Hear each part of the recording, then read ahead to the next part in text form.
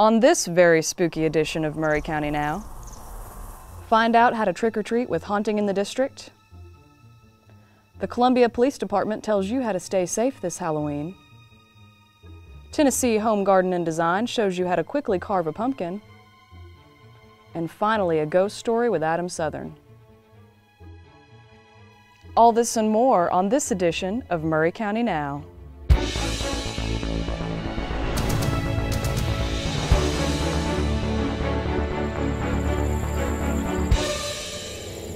Hello and welcome to Maury County Now, Columbia and Maury County's news show covering the events, ideas, groups, and happenings in and around Maury County. Haunting in the district downtown is about to be flooded by goblins, ghosts, and all manner of costumed figures. Here's Cindy Sims, coordinator of Haunting in the district, to tell you about how you and your little one can get in on the fun. Hi, my name is Cindy Sims and I'm the event coordinator for Haunting in the district. Haunting is the community trick-or-treating that is hosted by historic downtown Columbia. It has taken place in downtown Columbia for many, many years now, and it's just gotten bigger and bigger. It is sponsored this year by McDonald's of Columbia. They have participated for a number of years. They give so much to the community, and it is going to be a really wonderful time this year. It is also sponsored in part by Roberts Toyota this year. We have many businesses from downtown and many businesses from all over Maury County that come to hand out candy and just support this event, to support the community, to make sure the kids have a safe place to go. Our police department will be here in force. The fire department will be here again, and the kids can get on the truck and try on the equipment, and it's just a wonderful, wonderful event. We welcome you to Haunting in the District, October the 31st, Friday night from 6 to 8. Please come and eat at our Square Market or Puckett's, have a coffee at Muletown Coffee, or a sweet at Pie Sensations. You know, we would love to have you here, and just bring your kids and enjoy yourself and enjoy the wonderful, beautiful, historic downtown Columbia. And for more information, you can look on our Facebook page, Haunting in the District, or you can call Jaynes, who is the Downtown Business and Professional Association President at the Old Curiosity Bookshop. Staying safe at Halloween is a top priority for the Columbia Police Department. Here's Sergeant Jeff Duncan with CPD to give us some important safety tips and information. Oh, I'm Sergeant Duncan with the Columbia Police Department, here to talk to you about some safety tips for Halloween. One of the first ones when trick-or-treating, when children are trick-or-treating, parents should always check the kids' candy before the kids eat it. Also, when they're going door to door to people's houses, they should never enter someone's house. Never enter a stranger's house. Always stay out. If you are handing out candy at your house, you should never invite the kids to come in to get the candy. Always do that on the front porch. Children should never accept rides from strangers while out walking the neighborhood. Children should never take shortcuts through backyards or alleyways. The parent or guardian should set a time limit for the children to be out and home on Halloween. Children should never be let to go trick-or-treating by themselves. They should have a group of 3 to 5. Recommend older teen or adult to accompany them. They should carry some kind of a flashlight or at least some kind of reflectant material on the clothing. A lot of times at Halloween, kids want to be a scary creature or something like that, and they're usually in dark clothing. Some kind of reflectant tape or something like that to put on the kids, so a flashlight or a car headlights will reflect off of it and notify the driver. For people that at their houses that are giving out candy, try to keep pets inside their house in a safe place at night instead of out in the yard, because of all the people coming from door to door. Always use the sidewalks, and when they're walking on the side of the street or in the sidewalks, should stop and use caution before crossing a street. And also for the drivers, definitely should slow down on Halloween night, because guaranteed there are going to be kids or young children out running the streets. Also on Halloween, if there is bad weather, like there was last year, use common sense on going out and trick-or-treating that night. Columbia Police Department does not set guidelines on what night people trick-or-treat or what night people actually hand out candy. So it'll be up to individual neighborhoods whether or not they will be handing out candy on an alternate night due to bad weather. Normally on Halloween night you do see an increase in vandalisms in neighborhoods. There are some safety tips for homeowners. If you are going to be home that night, park your vehicle either in a garage or behind the house. Also lock the vehicle. Normally if it's behind the house, out of sight, usually it's out of sight, out of mind.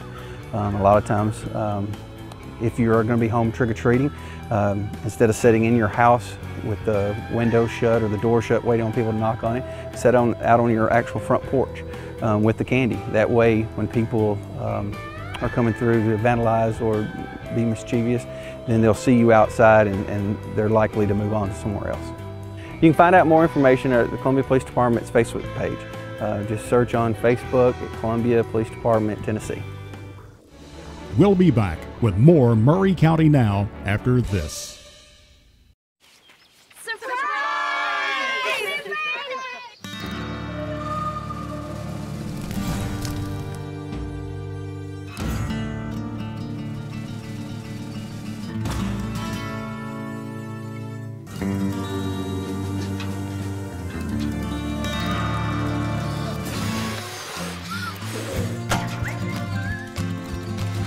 Preventing wildfires.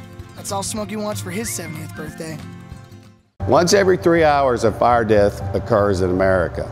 80% of these deaths could be prevented with a working smoke alarm. Hi, I'm Lee Bergeron, Chief of the Columbia Fire Department. The men and women of Columbia Fire Department would like for you to have a working smoke alarm in your home. We have a program that if you call 931-560-1700, our men and women will come and place a working smoke alarm in your residence. We know by doing this helps make you safer and makes our city a safer place to work and live. These smoke alarms are brought to us on a grant by Governor Haslam and Commissioner Julie McPeak. Their goal is to place 20,000 working smoke alarms in residents in Tennessee. We know and they know by doing this we can help save lives and prevent the young and the elderly from perishing in fires. Thank you very much. We're back with more Maury County Now on PowerNet 13. With skeletons and witches on your doorstep, you're going to need the proper decoration. Here's 10 easy steps to carve that perfect pumpkin on this edition of Tennessee Home Garden and Design. Hello, I'm Quan McFall, and welcome to this edition of Tennessee Home Garden and Design. This year for Halloween, we decided to do something very special and show you at home how to carve a pumpkin using only 10 easy steps. Also, kids, remember that when you're doing this, you always need your parents' supervision and their permission. Here's what you'll need.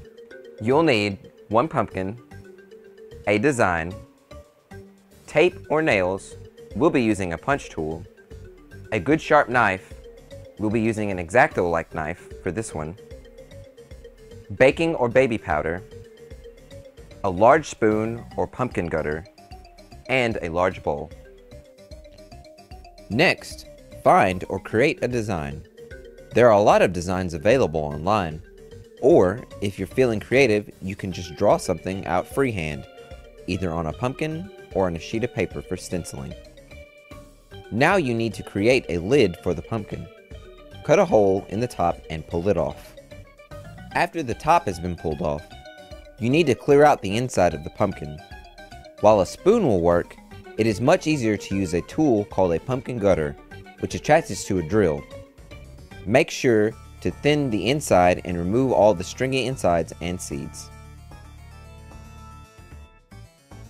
Tape or nail your design to the pumpkin. Begin punching holes on the lines of the design to make cutting easier. Powder the holes with baking or baby powder to make them stand out and visible for the next step. Connect the dots of your design so you know exactly where to cut. Now it's time to carve your pumpkin. Be careful not to cut yourself and make sure you take your time.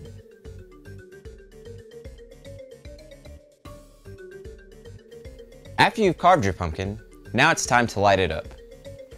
We've used battery-operated tea lights instead of candles because it's safer.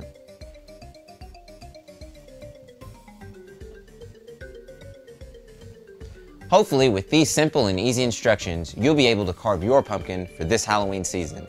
Thank you for watching Tennessee Home Garden Design, and we'll see you next time. Adam Southern is back to share one of his frightful tales. Get ready to jump out of your skin on this edition of Haunted Maury County. Ha ha ha ha ha. Hello, I'm Adam Southern, and this is another edition of Historic Maury County. Since we're getting close to Halloween, let's pull a story out of the pages of my book, Mad Maury. We'll tell a story about Elm Springs. Elm Springs is a beautiful antebellum home that was built in 1837 by Maury County's master builder, Nathan Vaught. And it was commissioned by a man named James Dick. And James Dick was a very wealthy merchant from New Orleans area. And he had one sister, and this sister, he loved her to death, so much so that he decided to build Elm Springs as a gift for her. And when it was completed, he gave it to his sister, Sarah. And Sarah moved in with her husband and lived there for the rest of their lives. And when they died, the home was bequeathed to their daughter, Susan. And Susan had married Abram Looney. And together with Abram Looney, they start raising a family there at Elm Springs. And I've had a few good years. Elm Springs is a beautiful place. It was named for all the elm springs that used to grow on the property there. And they had a baby boy that was born in 1850, and sadly, just a year after its birth, this baby died. And of course, everybody in the family mourned this loss, but especially Susan. Susan was just overwrought with grief, and she begged and pleaded with the family, "Don't bury my baby." She thought the baby was still alive. But you know, they just thought that she was just so overwhelmed with grief that she was speaking out of her mind. So reluctantly, they went and they placed the baby in the family cemetery, which is just to the left of the home. And she sat in the upstairs window and looked out at her baby's grave and cried, and continued to cry and plead with this family and tell them to go dig up her baby's grave, because she was sure that he was still alive and she could actually hear the baby crying. Now, reluctantly, some of the guys in the family went out to the family cemetery and they started digging up this fresh grave. And what they saw was horrifying. The baby had been alive when they buried it. The baby's eyes were open, arms were reaching up towards the top of the casket, and the lining from the top of the casket had been ripped away. The baby had been trying to get out. Susan was correct this whole time. The baby was alive. So the men, they placed the baby back in its grave, and they go back inside and tell the family of their grisly discovery. And of course, this didn't do much for Susan. She just became more distraught than she ever was, and she continued to watch from that upstairs window for several months. Now, over 150 years after the baby's death, people still report hearing babies' cries coming from that cemetery. And every now and then, someone will look up towards that upstairs window overlooking the cemetery, and will see the curtains pull back. And every now and then, when someone goes to take a picture of the home, a woman's face will appear in the window. So they believe that Susan is still looking over the grave of her young baby there at Elm Springs. So you might want to go check it out sometime and see if you might have a ghostly encounter of your own. But if you're not brave enough to do that, you just want to read some more about ghost stories, come by the library and check out a copy of my book, Mad Maury, Ghost Murder and Mayhem in Maury County, Tennessee. We have it here at the library for checkout. So come by and read that, and just come see me. Thank you. To find out more information about any of the stories you've seen on this edition of Maury County Now, check out our website at maurycountynow.com and look in the show notes for more details. Maury County Now is produced by Columbia TNTV. Thanks for watching Maury County Now, and we'll see you next time.